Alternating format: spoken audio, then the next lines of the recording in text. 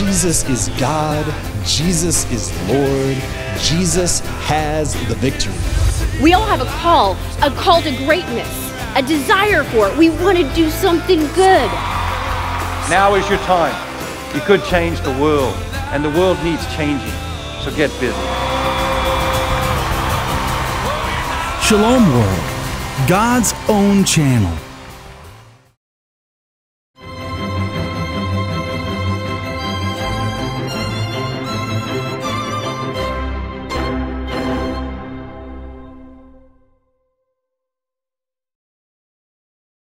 For the church to be what she's meant to be in the time of the new evangelization, it's got to be about men being everything God has called them to be and living their life in Christ with everything they've got. Our passion is to get men in the game all the way in. One of the biggest challenges we see, brothers, throughout the culture, and what we see both in the culture and in the church, we see a battle that's unfolding, and part of that battle, in the spiritual battle, is to knock you and me out of the game. It's to separate men from their families. So why? So that the children and the family are unprotected. That's the devil's strategy. We're living at how many of you think we're living at a kind of crazy time right now regarding family and roles and all the rest? Isn't it bonkers? I mean, have you ever asked yourself, like, what the heck is going on? Especially at a place like North Dakota. When I come here, you guys feel pretty normal. You know, this is like the normal life I grew up in Minnesota with, you know, like male and female, dad and mom, and normal family life.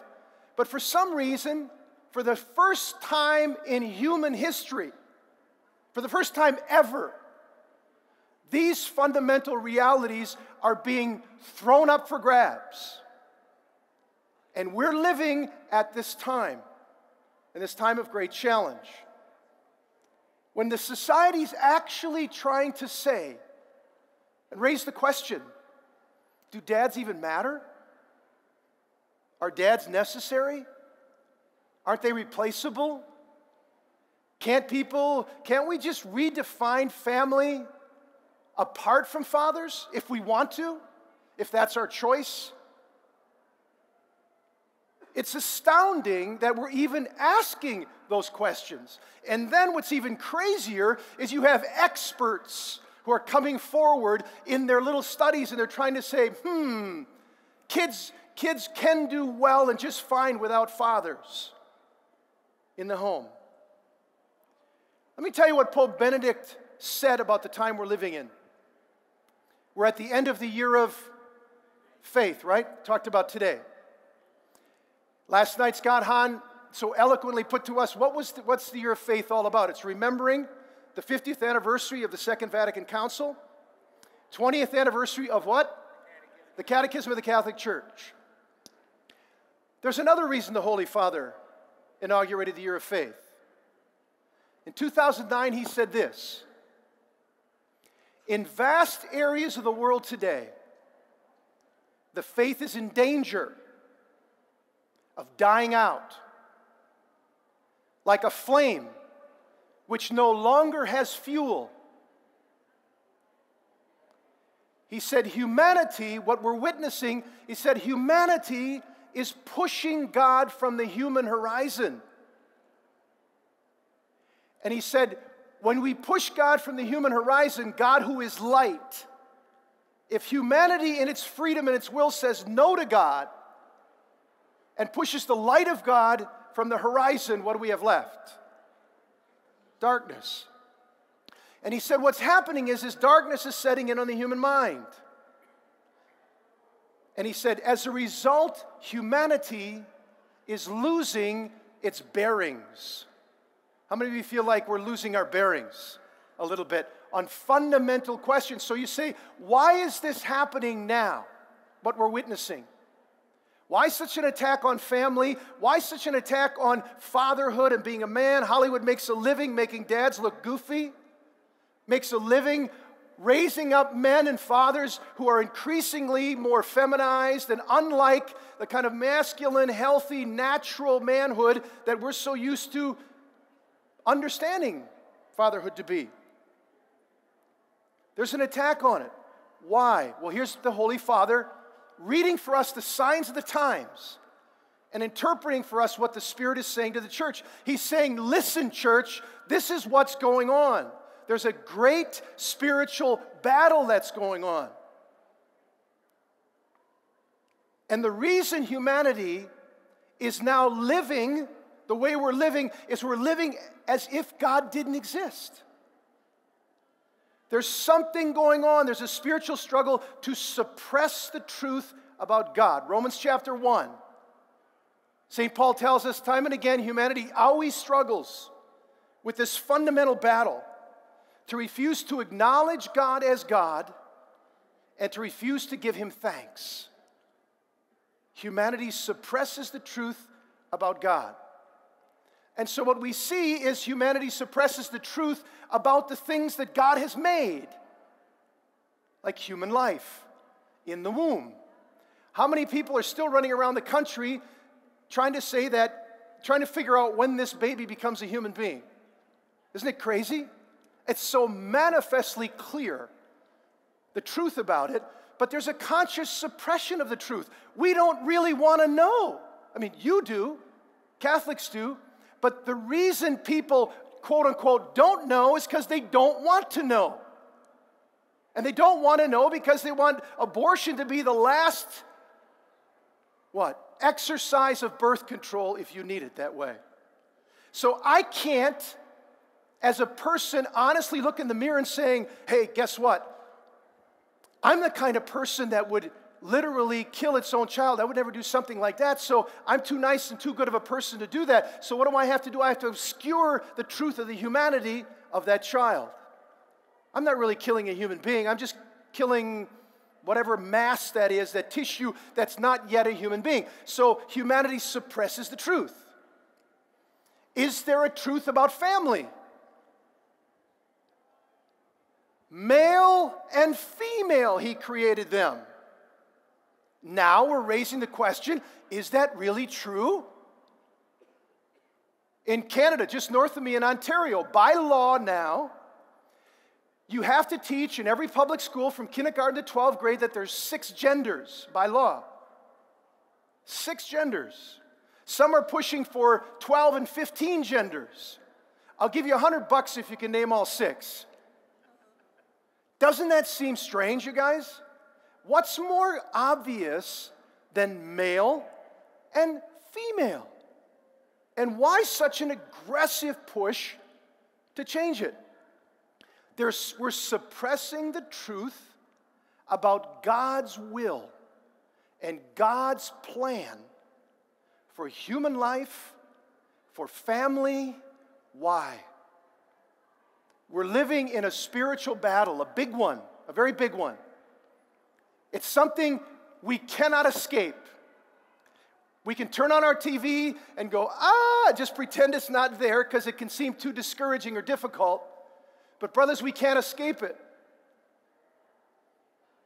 And what the devil's after is the same thing that the Lord's after. He's after eternal souls. Jesus Christ came to what? To seek and save the lost. What the devil wants is eternal souls, and the best way for him to get the most access to the most unprotected and innocent souls is to destroy the domestic church.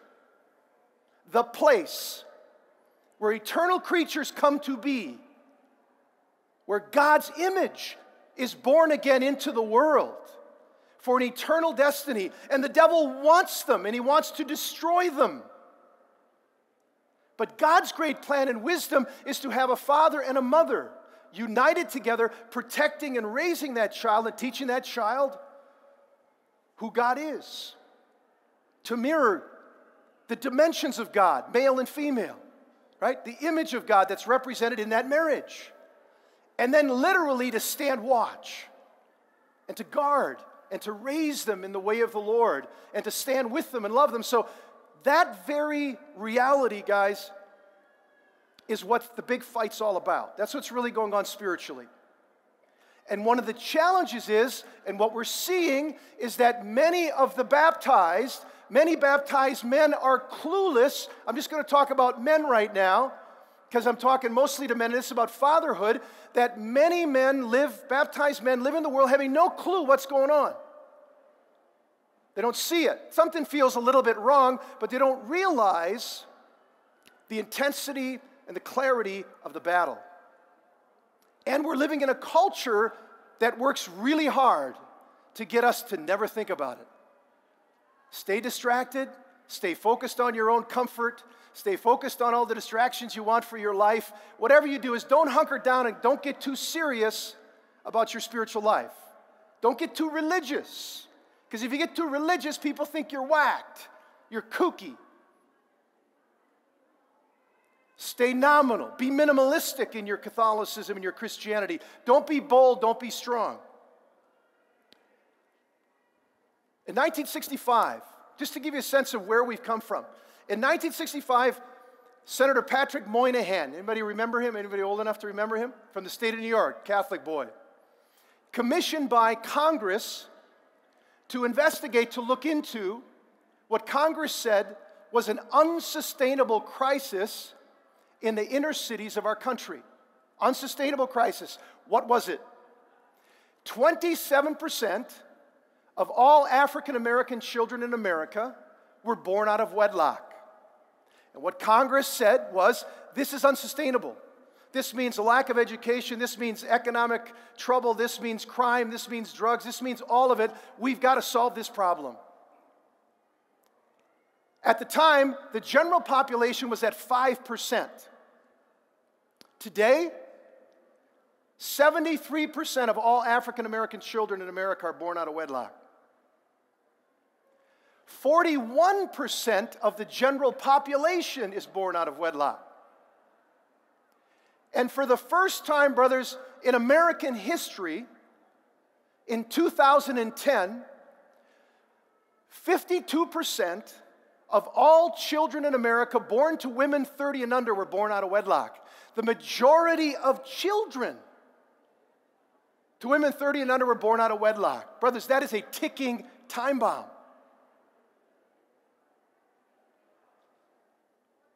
This is what the Holy Father's sending up flares. Remember John Paul II talking about a culture of death? Remember how often he talked about that? What he meant was to say, when we turn our minds and hearts from God and the ways of God, and we refuse to acknowledge Him and live according to how we're created, if we're left to our own devices and say, my choice, my life, I'm the master of my own destiny, I am my own creator, I can do what I will, when that happens, man will end up getting lost, and he will act against his own good, and he'll bring harm with the very freedom that God gave him to bring people in the world to the face of God and to freedom and goodness. Man will destroy himself because there's no life, there's no goodness, there's no hope apart from God and God's purpose for us. That's why they're sending up the alarm. And the culture we have, as I was saying, doesn't want us to think about it. There's this great poem by W.H. Auden that kind of explains to me and nails kind of how the culture works in this area. It's called Faces. It goes like this. Faces at the bar cling to their average day. The lights must never go out. The music must always play, lest we know where we are. Children lost in the dark who've never been happy or good. Children afraid of the dark, he said, who've never been happy or good. Keep the lights on, keep the noise going, be busy. Let's, every day I was just reading a Vanity Fair article 2 weeks ago. I wouldn't encourage you to read it, but how many of you, tell the truth, guys, how many of you guys have subscriptions to Vanity Fair? Let's get it up. No. But I was surprised because Vanity Fair, of all magazines, did an article just 2 weeks ago on social media and what social media is doing to redefine the relationships of the young. And they said that today, 81%, or I don't know how they got that percentage, the vast majority of children 8 to 18 spend at a minimum 11 hours a day plugged into their smartphone, their computer, or the television. Wow. And Vanity Fair is shooting up flares and saying, hello folks, wake up. There's a lot of redefining of relationships. And then they talk about what's happening in the social network and the kinds of things that they were describing. I almost fell off my chair.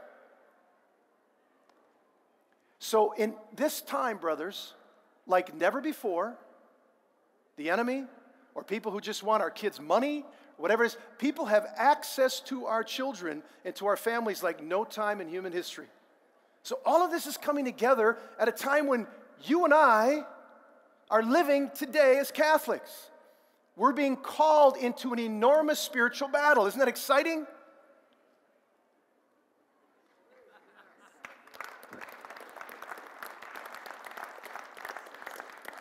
Does that sound depressing, you guys? Tell me the truth.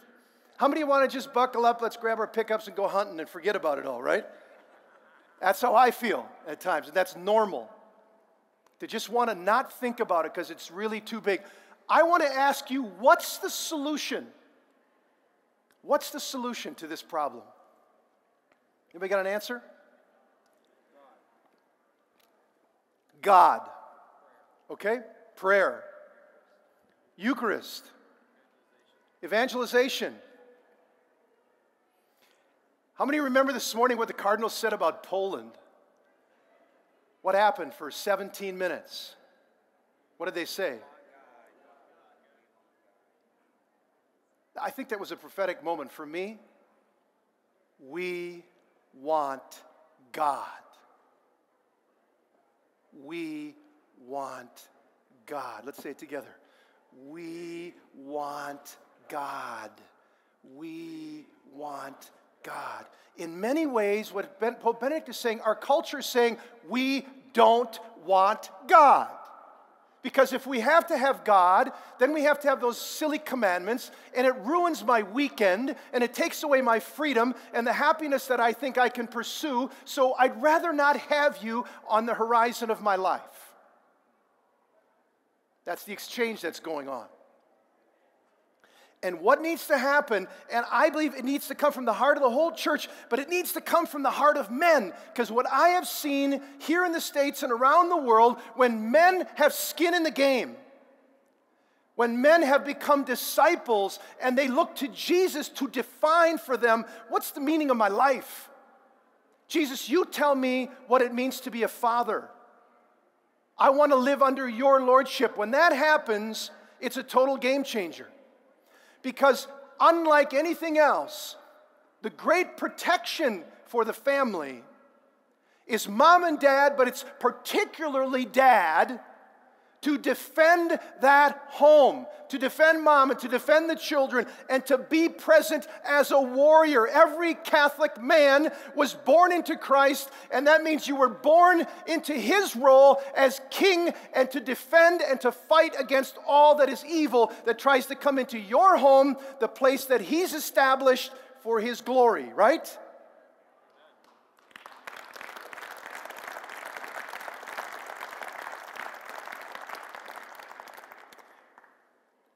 How many of you have Bibles with you? I want to read a passage. Understand here what Romans chapter, two passages I want to talk about. Romans chapter 14. This gives you a little insight, I think, for us, the way forward. This is St. Paul. He says, none of us lives to himself, and none of us dies to himself. But while we live to the Lord. And if we die to the Lord. So that whether we live or whether we die, we are the Lord's. This is the mind of a Catholic, of a Christian. I belong to Jesus Christ. I don't just pay my dues on Sunday. I'm not just out to be a good guy. I know the Lord of the universe. And he's called me into relationship with him. And he's brought me into the great war that's unfolding in the world that I inhabit. And in this world, the world is trying to put me to sleep. It's trying to get me to think about myself and making life fun for me, make myself happy, and not to see the battle that's going on around me and the consequences of that battle. Paul goes on, listen to this. For to this end, or another way, for this reason, Christ died and lived again, so that he could become Lord of the dead and of the living. What he's telling us, why did Jesus Christ die and rise again? So that he could be the Lord of everything. He's already established in heaven as Lord of everything now. He said, all power and authority belongs to me. What is Jesus doing right now, folks, in heaven? What's he doing? What does Scripture tell us? He's reigning in human flesh in glory right now. What is he doing right now? He's interceding for us. What else is he doing? St. Paul tells us in 1 Corinthians 15, you guys, is that he's subduing all the enemies of God. He's subduing all the enemies of God. What does that mean? What does that mean? Jesus Christ came to the earth, friends, to break the power of rebellion against the Father and the Father's kingdom. He came to establish the kingdom of God. And through his death and the shedding of his blood, he made it possible for humanity who is separated from God to be united again to the Father and to come and live in his kingdom. The church lives between the two comings of Jesus Christ. The first time when he came as a lamb that was slaughtered for our behalf, on our behalf. He came to shed his blood. Do you see how serious the situation is that we're living in? Father Cantalamessa, the preacher to the papal household, puts it this way. Sin's nearness to us has provoked God's remoteness. God, who is holy, cannot be united to what is unholy. Jesus came, Paul tells us, to cleanse us from all that separates us from God, to deal with the sin problem, which produces the death problem. The devil did, St. Paul said, the one thing he never should have done. He always bites his own tail. And guess what? He's going to bite his own tail in our time too, and I'll explain why. But the devil always bites his own tail. He did the one thing he never should have done when he crucified Jesus Christ on the cross. He shed the blood that makes us clean.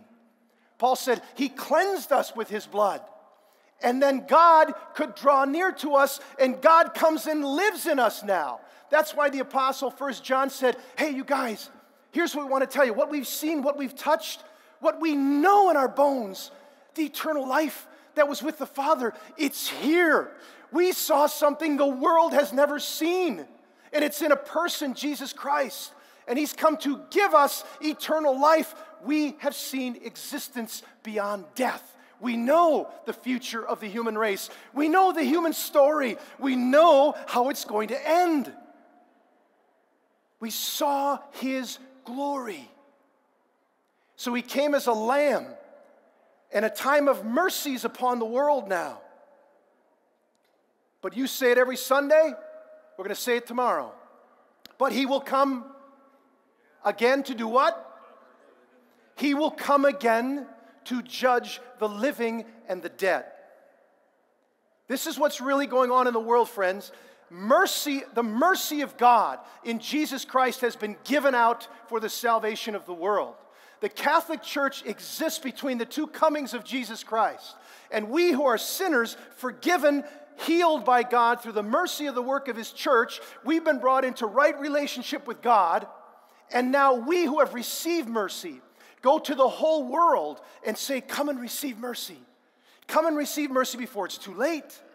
Because when the King comes again, he will come again in glory to judge the living and the dead. And what Paul tells us in 1 Corinthians 15 is what he's going to do is he's going to take all those who refuse to acknowledge God and to give him thanks, and they will be cast out. And those who have bent the knee have said yes to Jesus Christ. And God's mercy, as it's been offered to the world, will receive eternal life. That's what the Catholic Church understands about reality. That's why we have priests. That's why we have celibates. That's why we have people. The world looks at a priest and looks at religious sisters and say, what is with these people? Are they kooks? Who are they? No sex? Why would you not have sex? You got a problem?